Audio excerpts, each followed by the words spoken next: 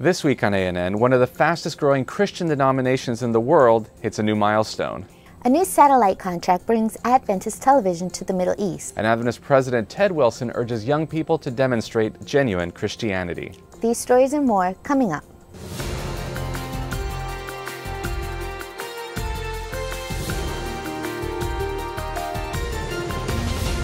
This is ANN, a service of the Seventh-day Adventist World Church. Thanks so much for joining us this week. First in the news, the Adventist Church is now counting more than 18 million members worldwide, according to new reports from the Church's Office of Archives, Statistics, and Research. An estimated 3,000 people join the Adventist Church every day.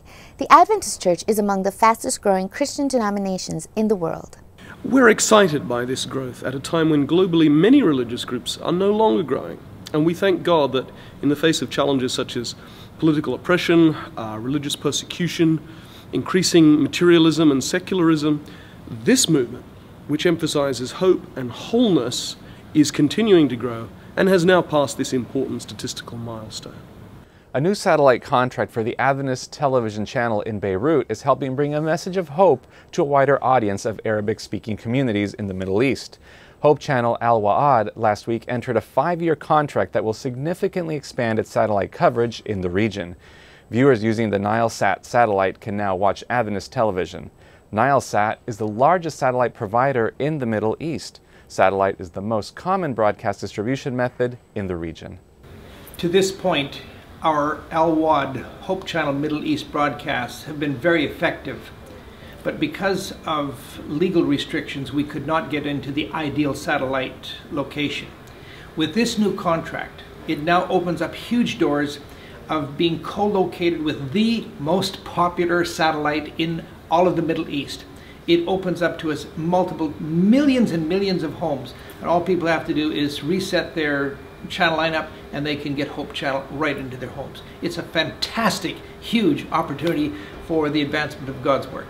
Adventist World Church President Ted Wilson urged young people to demonstrate authentic Christianity last week at the annual Generation of Youth for Christ, or GYC conference. The 4-day event brought thousands of Adventists from more than 60 countries to the U.S. state of Florida. Wilson's message focused on the biblical account of Paul's sermon on Mars Hills to Athenians. In the sermon, Paul urges listeners to renounce idolatry and accept a living God. Wilson said Adventists today are confronted by a modern-day Mars Hill as faith and values collide with an increasingly secular world. Wilson also warned against spiritual apathy, disunity, and growing worldliness. Young people at the GYC conference also attended training sessions on outreach and joined in a day of outreach where they offered prayer and spiritual resources to residents of Orlando.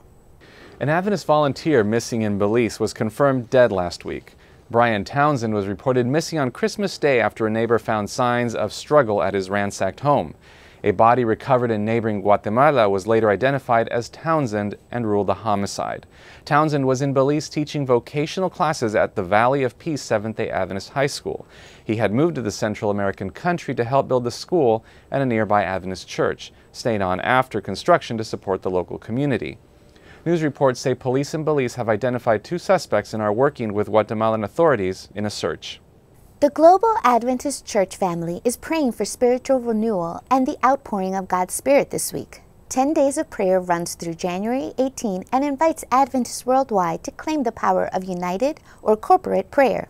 10 days of prayer for me means coming together and talking to God, knowing that so many other people all over the world are praying, and I know that prayer is so powerful when a lot of people come together. God does just amazing things, and for me, every time that 10 days of prayer has happened, so many miracles have happened, so many opportunities had been opened. God has just opened amazing opportunities for people.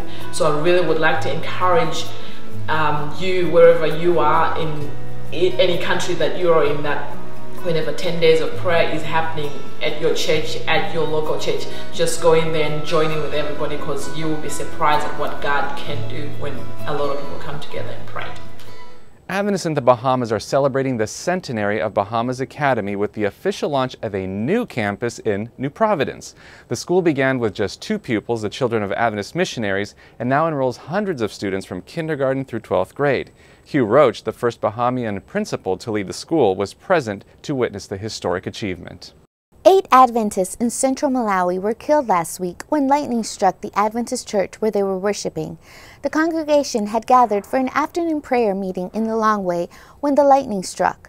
Local media reports indicate that numerous other members were hospitalized, although it was not immediately clear whether they were injured by lightning or during the panic to escape. And finally in the news, the headquarters of the Adventist World Church was the target of cyber theft last week. Cyber criminals defrauded the church of $500,000, money that was being transferred on behalf of a denominational entity. Church officials are cooperating with federal authorities in the ongoing investigation and working with the banks to determine whether any recoveries are possible. Adventist financial officers say no personal donor records or internal accounts were accessed or compromised. Coming up, have you ever considered armchair mission travel? It's more adventurous than you might expect. When I go to sleep, I pray for Jesus to help me not to have bad dreams. Pray for my grandpa because he is in cancer right now. I pray I don't want to get sick anymore. I pray for my family. Please pray 7 in the morning, 7 in the evening, and 7 days a week. The smell in that room, my husband said, was so strong that he felt like he himself was going to suffocate if he stayed there any longer. And so he rushed over to the crib and felt Simon to see if he was still breathing. And he grabbed Simon and brought him out of the room.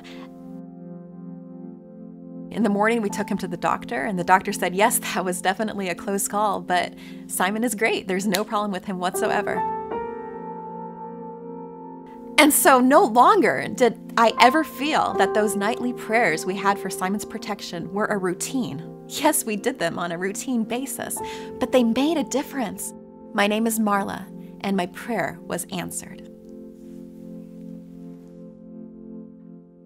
I didn't appreciate God as the champion of freedom until I had the chance and opportunity myself to make decisions over someone else's life.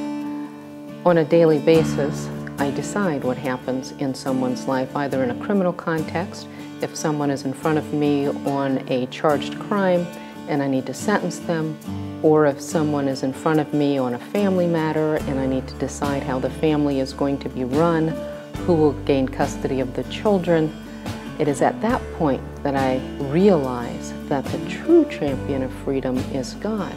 Because when I make the decision every day, I'm telling somebody what's going to happen. I am impressing upon them my decision for their life. The ultimate champion of freedom is God. He's not imposing anything on us. All he is saying is, here is my love. Will you choose it? Welcome back. For a look at the current issue of Mission 360, we now turn to Nancy Kite.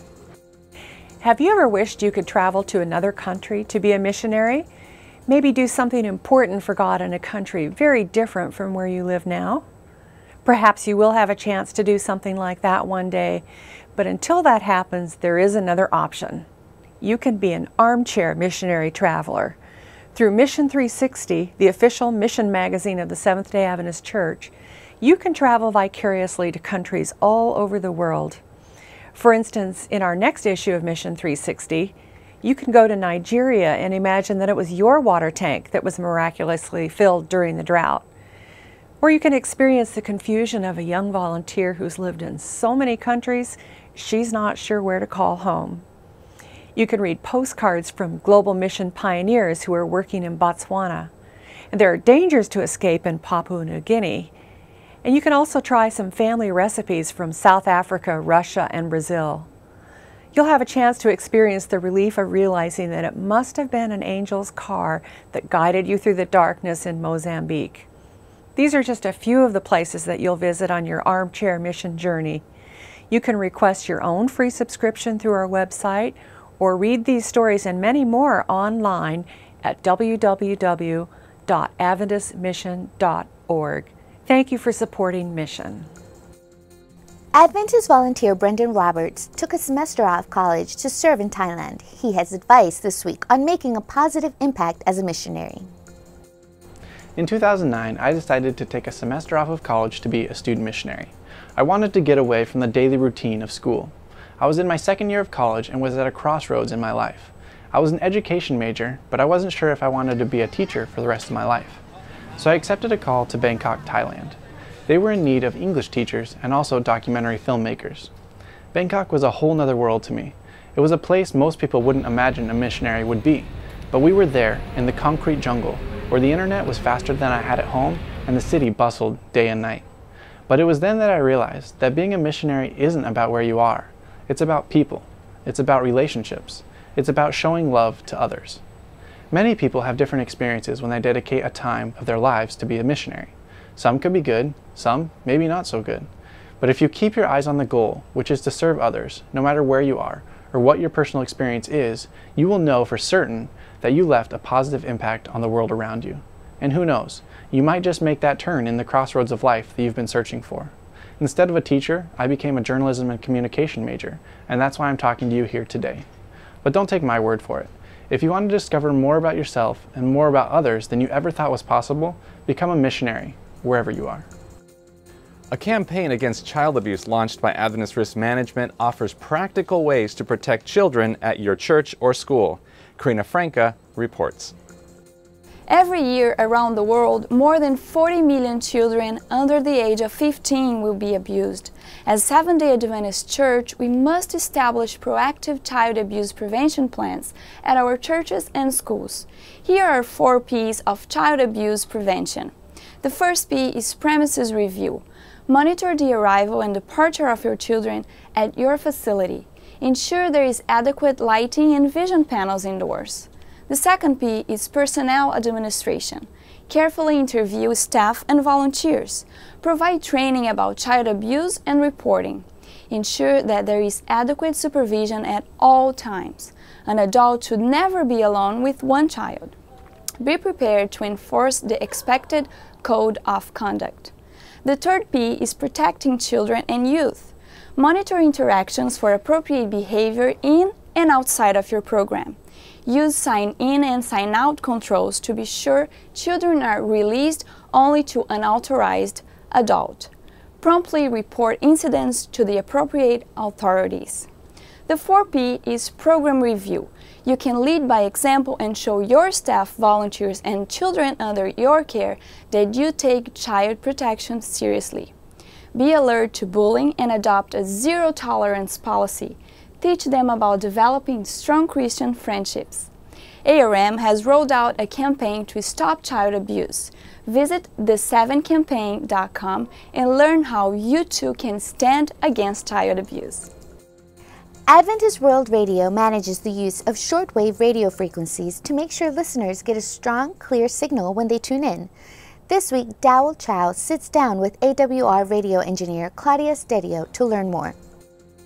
Claudius, as the Frequency Management Director for Adventist World Radio, what is frequency management and what does that mean for Adventist World Radio? We use several stations on shortwave to reach several areas in the world, and the frequencies we select, they have to be calculated twice a year, selected properly, and then coordinated internationally with other broadcasters. Because we're not the only ones. We're not the only ones, of course. Many nations, they broadcast on shortwave, so we have to coordinate it with them so that there are no collisions. What does it mean for AWR? We reach the areas we intend to reach by a proper, strong signal to get the message out. That is the goal. So you calculate the audience, the distance of the audience, and you program your broadcast by managing that frequency to make sure it reaches the people with a strong signal. Yes, that is the main task I do. Just the technical task to make sure that we reach the area we want to reach by a strong clear broadcast signal. Obviously, that's a very important part of what we do. That is a very important part, otherwise we wouldn't reach these people. Thank you for sharing that with us today. Welcome. Still ahead, 1-minute devotionals give your spiritual life a boost. But up next, a new television show follows 3 hosts as they get up close and personal with God's creation.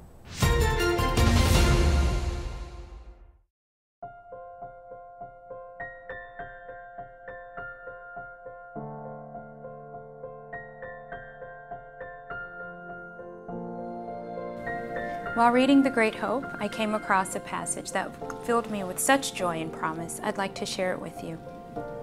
As travelers perishing from thirst welcome with joy a living water spring, so did these souls receive the message of heaven. The laborers in the field, the artisans in the workshop cheered their daily toil by talking of the precious truths of the Bible. At evening, instead of resorting to the wine shops, they assembled in one another's homes to read God's Word and join in prayer and praise. This gives me hope because just through prayer and praise, through fellowshipping with each other, we will shine the light of Jesus through our communities.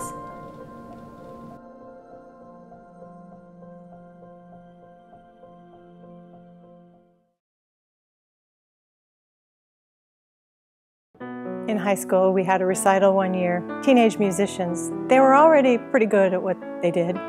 There was one musician, though, that struggled from the beginning. His fingers stumbled and they were all on top of each other. You could see his frustration building until one point he just lifted both of his hands and dropped them, pounded on the keyboard. It's like we heard every note all at the same time. The music teacher joined the student on the stage. He said to him, "You know, sometimes we just need a do-over. We need to start fresh." One way of thinking about baptism is a fresh start. Baptism acknowledges where I am, but it announces where I'm going. It's a priority to live life with God, no matter where I've been, what I've done, what I've thought about doing. Baptism isn't to make us perfect. It's to announce a priority to live first with God. Even though that recital was long ago, I'll always remember because the teacher walked off the stage with the student and entered again and sat down beside him. The teacher said to the student, "Now start over, and I'll stay right here with you." And what we heard was simply beautiful.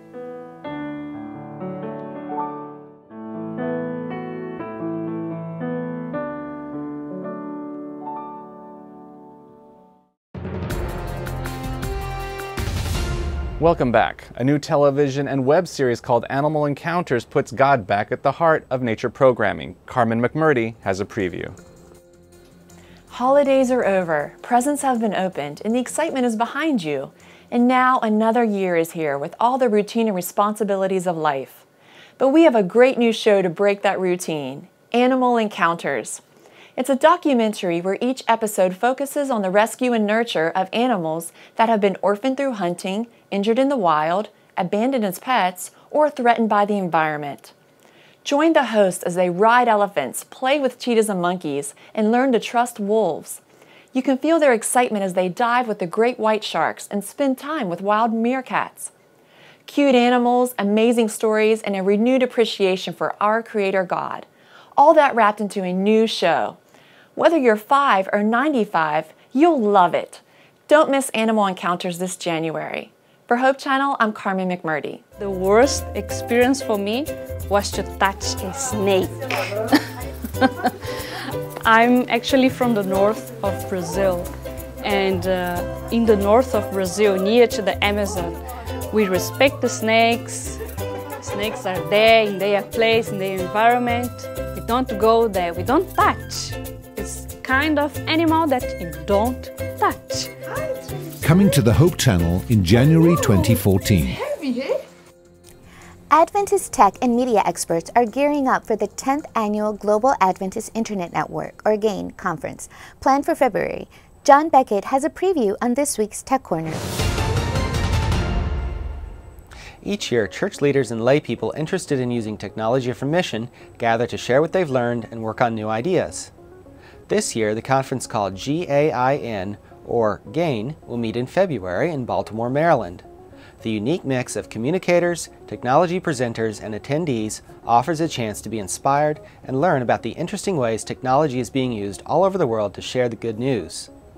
Everybody interested in using technology for ministry is welcome to attend. If you want to come to the conference in Baltimore, you should sign up soon at gain.adventist.org. Other meetings dealing with technology and mission are often planned by church divisions and unions. You can check with your union or division communication director to see if a conference is being planned in your area. These are great chances to learn what's happening and meet with people that have common interests. You may also want to visit the GAIN website to watch videos of presentations from other years. From there, you can also find a link to the GAIN Facebook group. A daily devotional web series produced by Adventist supporting ministry It Is Written is designed to fit even the busiest schedules. It Is Written sent this preview. In Matthew 4:4, the Word of God says, "It is written, man shall not live by bread alone, but by every word that proceeds from the mouth of God." Every Word is a 1-minute Bible-based daily devotional presented by Pastor John Bradshaw and designed especially for busy people like you. Look for Every Word on selected networks or watch it online every day on our website, itiswritten.com. Receive a daily spiritual boost. Watch Every Word. You'll be glad you did. Here's a sample.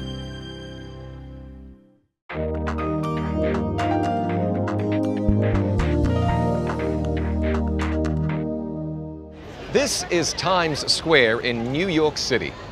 It's called the Crossroads of the World. And every year on the night of December the 31st, gazillions of people cram into this place to welcome in the new year. That ball up there behind me drops down, and when the clock strikes midnight, the celebrations begin. A new year, that's a time of opportunity. We look back over the year that's gone, hopefully not with too much regret, and we look forward to the year that's coming with hope. The Bible says in 2 Corinthians 5:17, "Therefore, if any man be in Christ, he is a new creature. Old things are passed away, behold, all things become new." What's the new year going to hold for you? My hope and prayer is that whatever it brings, you'll be in Christ. Now let's turn to David Trim for a look at Adventist history. This week, Adventists take a leading role in health outreach. Welcome to This Week in Adventist History. On January 5 in 1879, Adventists took a leading role in organizing the American Health and Temperance Association in Battle Creek, Michigan. It is a forerunner of today's International Health and Temperance Association.